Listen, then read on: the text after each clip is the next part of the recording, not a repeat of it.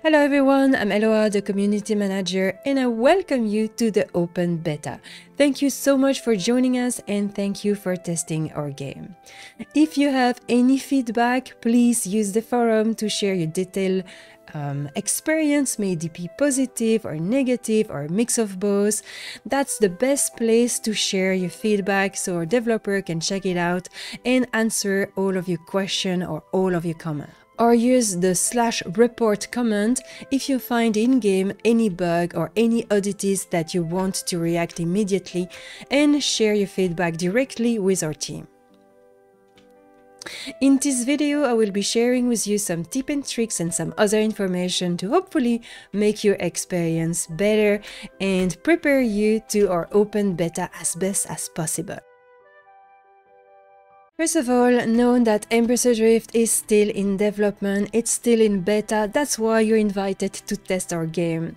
So you will encounter some bugs, there's some features that are missing, some features that need to be developed further, and many content that still need to be added to the game.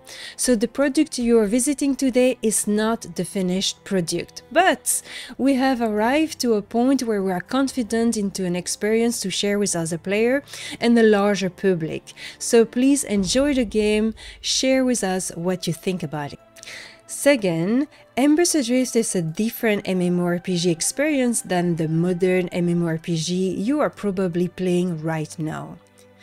It's a classic MMORPG experience. It's heavily inspired from classic tabletop games such as D&D or the first generation of MMORPG like EverQuest, Vanguard, Ultima Online, Dark Age of Camelot, Final Fantasy XI RuneScape or World of Warcraft Vanilla.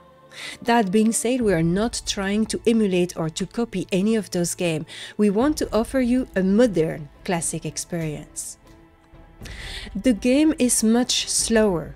It's a slow-paced MMORPG. It's aimed for you to take your time to progress your character, to immerse yourself into the world, and to have a real journey. There's no reason to rush. Take your time, enjoy. While it's absolutely possible to play our game solo and to progress your character absolutely by yourself from level 1 to level 50, that's not the purpose of our game. We have really developed our game to encourage you to make friends, to play with other players and to group up. Every feature of the game is aimed to encourage you to cooperate with other players. So my recommendation will be to try that out as early as possible. Take maybe the first 2 levels to explore the game by yourself and to understand the first step of our game in our system, and then create some group. Join some other player, and if you don't have a friend to tag along, make new friends. That's why our game is created, to allow our player to create wonderful memories with other players and to build long-lasting friendship.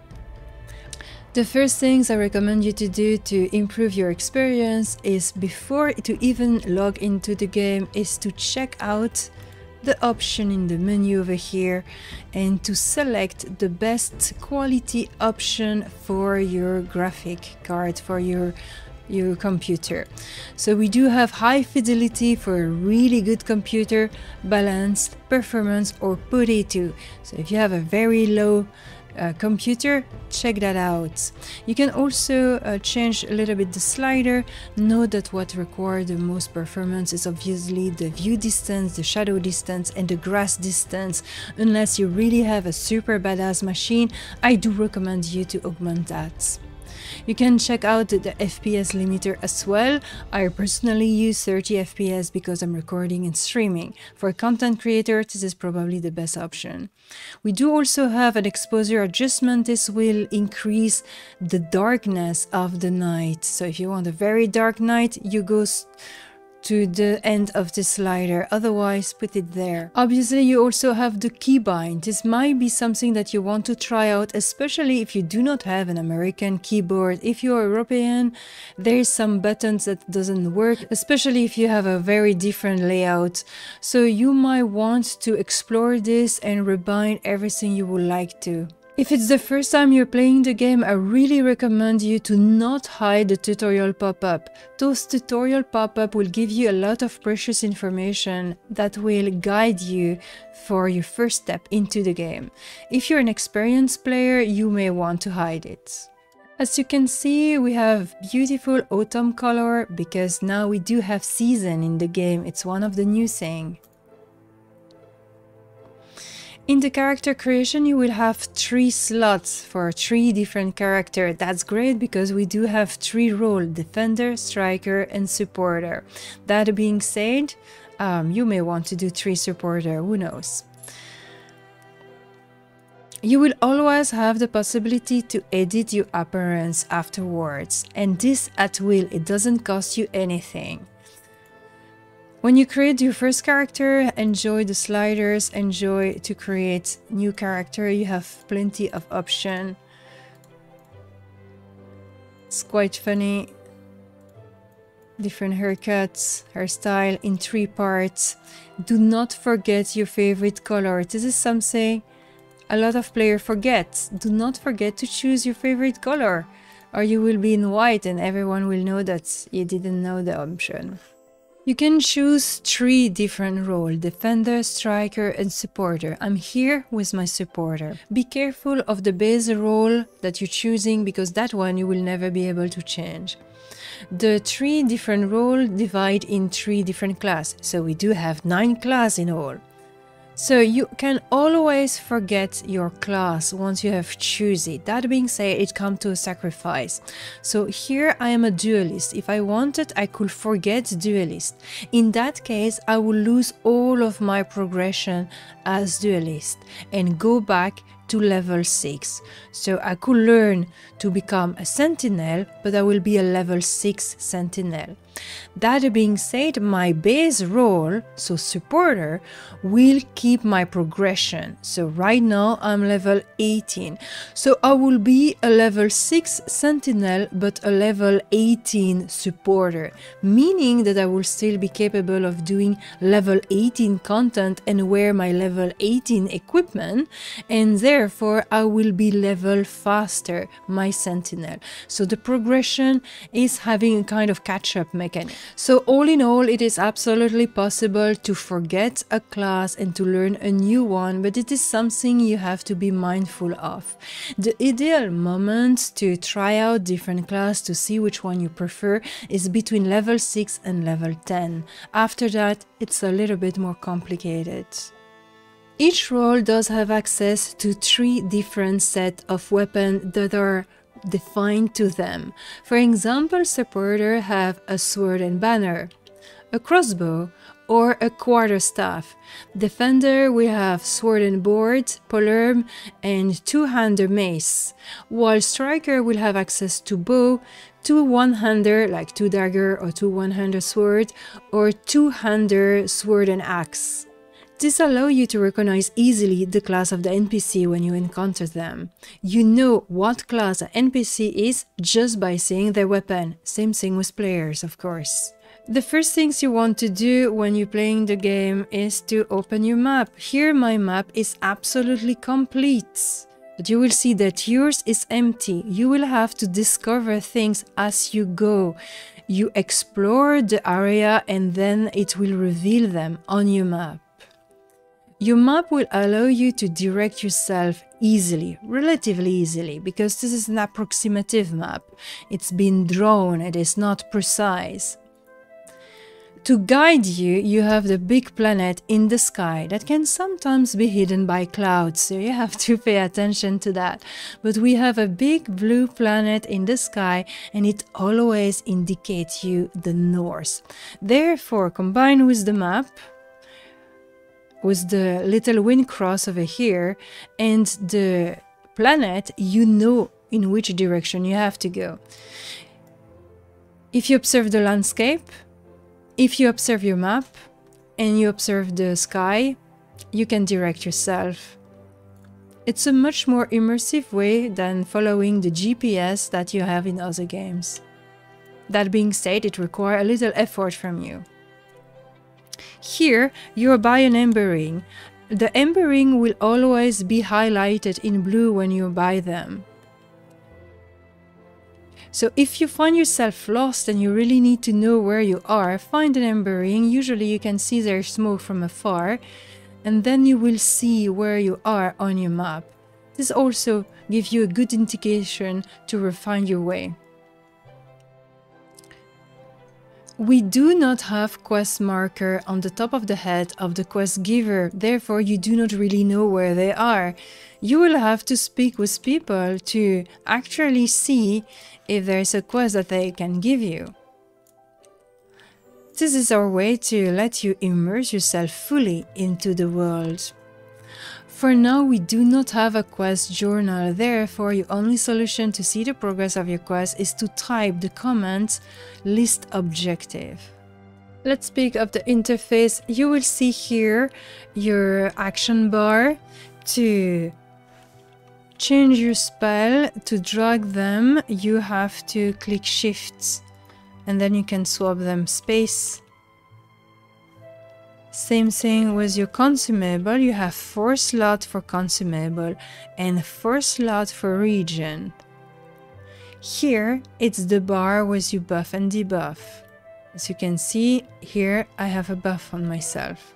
You will find it next to your target's defensive target as well. You can move every element of your interface the way you want them to be. Let's see how the combats work. To recognize your target, you will see different things. The first thing is to see the chevron that you have next to a target. For example, this is a 1 chevron creature. It is aimed for solo player. But here just behind you have 3 chevron creature. 3 chevron is aimed for full group of 4 to 6 person. You also have 2 chevron creature. Those are aimed for a small group of 2 to 3 player. Now you also have the color that give you an indication related to your level. Green means that it's below my own level, so I should not have any problem to kill those creatures, but they will give me less experience. Blue is 1 level below me, white is exactly my level, yellow is 1 level above me, and red is 2 to more level above me. Red starts to be difficult. A lot of my attack will resist, con controlled and dots are not working anymore. And if the target is too high, in comparison of my level, I will not be able to hit it at all. When you are fighting, your position is important, especially depending on the weapon you're using. The front position, the side position, and the rear's position. Each does have a different color that indicates you which position is the best related to the weapon you're using. The bonus of your position is changed by different things. First, you have your role positional bonus. For example, as a duelist, I have +5 armor damage when I'm on the side and +3 armor damage when I am on the rear. But it also changes depending weapon. For example, with my staff, I have +38 when I'm in front, and with my crossbow, I have +5 damage on the sides and 15 hits when I'm on the rear. Each weapon will have different bonuses, and each role does have different bonuses as well. What you can see is that my combat stats, I do have the flanking stats that you can acquire on your equipment. Flanking is increasing the bonuses of your positional bonus. So let's take this again. So +15 hits and +12, because I do have +12 flanking. Something very useful is the fact that you can have a defensive target and an offensive target. So I can heal myself while continuing to attack his door, which is very convenient, especially as a supporter. Another very important aspect of the combat is the use of regen. You will find regen on certain specific mob. Every role and every class have one ability that use regen. The regen will increase the power of your ability. For example, as a supporter, my first aid uses some regen. My regen is adding +5 heal to my heal. As a duelist, I have my patch, which is also using regen. You can toggle your regen on and off. You have also different level of quality in your regen. So that's the first level of salve for my first aid. This is the second level of salve for my first aid. You can see here +5 damage mod and there +9 damage mod. So you can also decide which one you want to use depending on the situation. You will also gather some regen for other player. Keep them on for your alt or to exchange them with other player. The regen is a very important aspect of combat, and in future you will be able to transform your regen with the ember essence that you're collecting in your ember stone. This is the way we are doing magic in Embers Adrift. It's not called magic, it's called alchemy, but you got my point. Oh no, I fall in combat. This is really annoying. If someone is by me, they can use the smelting salts that you can find here. The salts to put me back up on my feet. But if there's no one, I will have to give up. And I will respawn at a closer respawn point. Here I'm at the city. I've acquired a wound because I fall in combat. 5% for falling into combat and 10 more because I have respawn.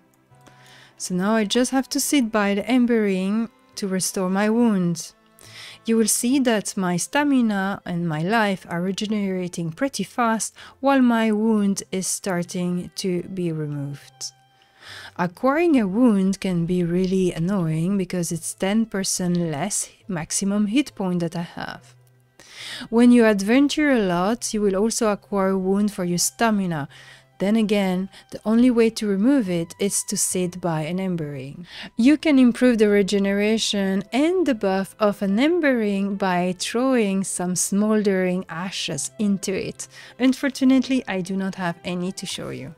Now, if I want to recuperate my bag, I will have to follow the little arrow that I have over here that will give me an indication of the distance where my bag is. I do have two solutions related to my bag. Either I will get it back, or I can also forfeit the bag content, and then I will lose everything I have in my bag, including my money. I can see my bag from here. There's a little shiny effect to help me to find it. There it is. My bag is over here. And now I have recuperated.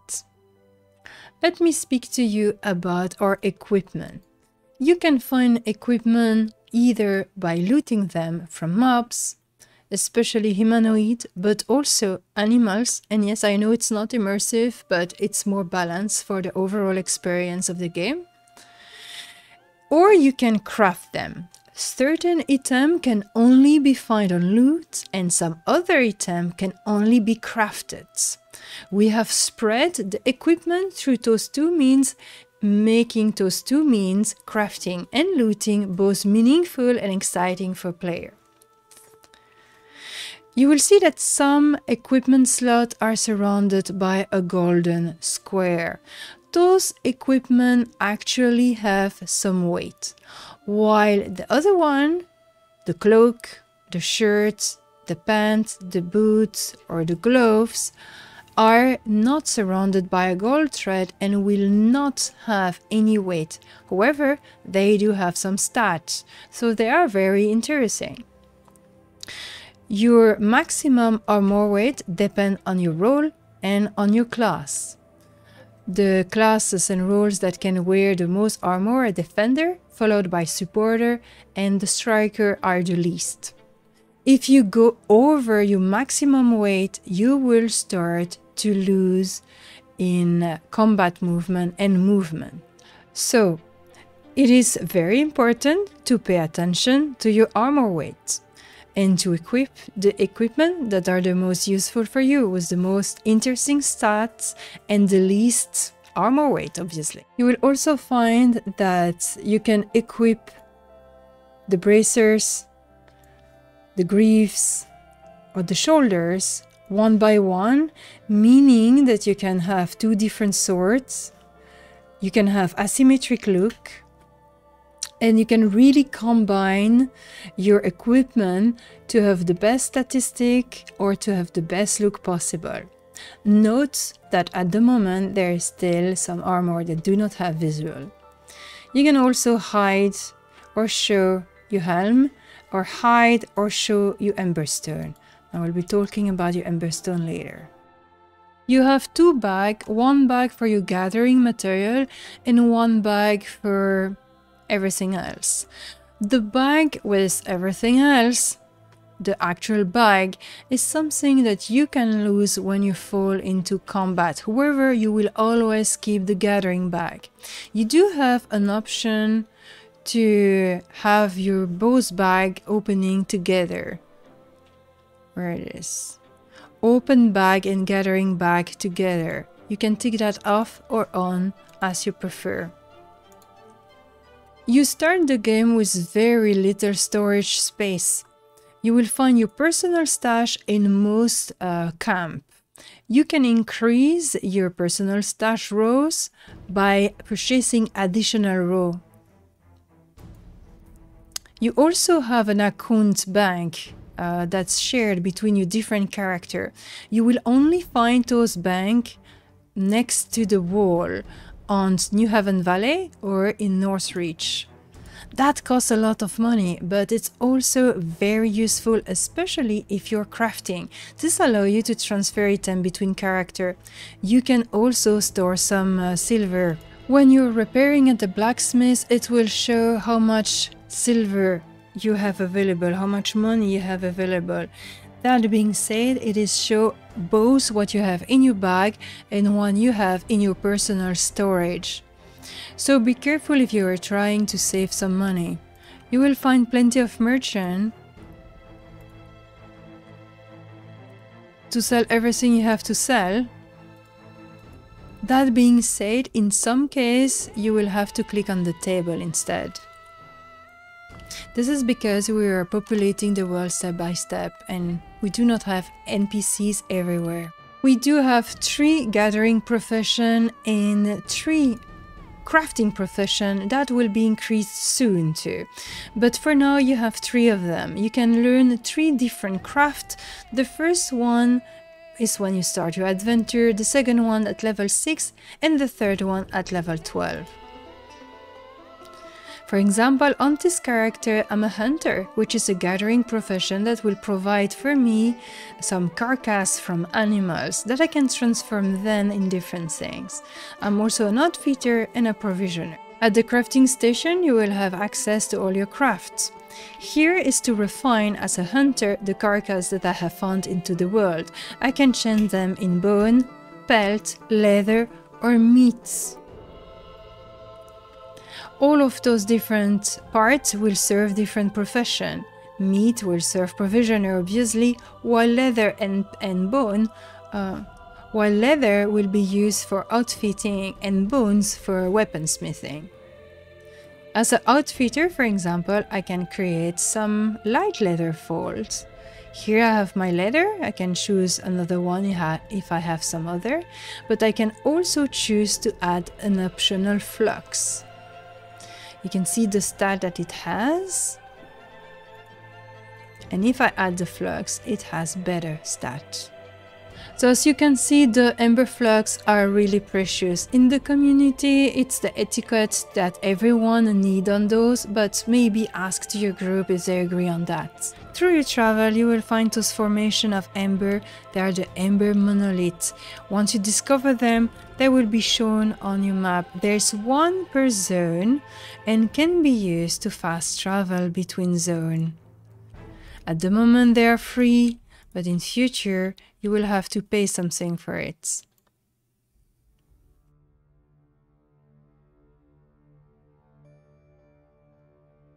We do have various activities for you to do with your friends, some content that is aimed specifically to full group.